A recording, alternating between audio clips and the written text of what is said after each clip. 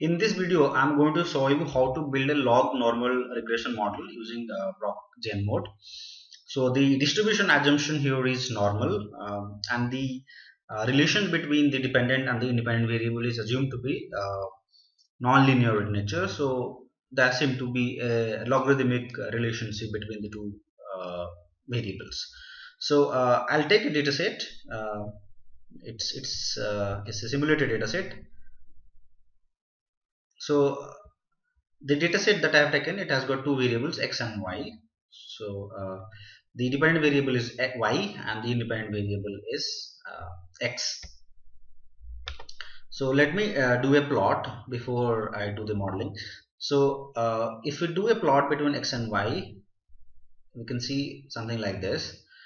So there is a clear sign, or you can see clearly that there is a non-linear relationship, and the relationship looks like a logarithmic curve. So we have assumed that the relationship is very similar to a logarithm relationship or exponential relationship. So the link function that we are using here is logarithmic link function, and the distributional assumption is normal, and the syntax remains same. Procgen mode data, input dataset model, y is the dependent variable and x is the independent variable. Distribution is normal, link function is log, and then in the output we are trying to save the residuals. That's important because residual play a very big role while finalizing the model and knowing the goodness of it and other things. So let us run this.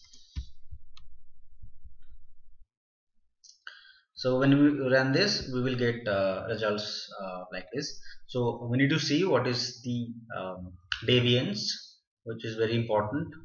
We also need to see the convergence status, ensure that the algorithm is converged, and um, we can you can interpret the estimates pretty much the same way that we interpret in the traditional models, except the fact that we need to ensure the non-linearity part is also explained properly while interpreting it, given the fact that we have assumed that the relationship between dependent and independent variables are non-linear in nature. So that needs to be taken care, that needs to be kept in mind while explaining the estimates.